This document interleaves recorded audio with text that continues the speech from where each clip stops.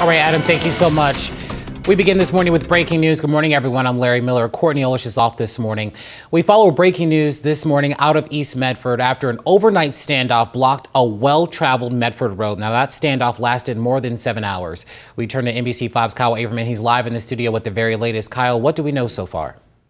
Yeah, Larry, that's right. Medford police were serving an arrest warrant on the 1300 block of Siskiyou Boulevard. The Medford Police Department called in a SWAT team due to information that was gathered during their investigation. Police say they initially issued a warrant for a man in possession of drugs. I believe it was a drug-related warrant, and he ended up not being inside. However, 4 other people were arrested that had warrants for their arrest.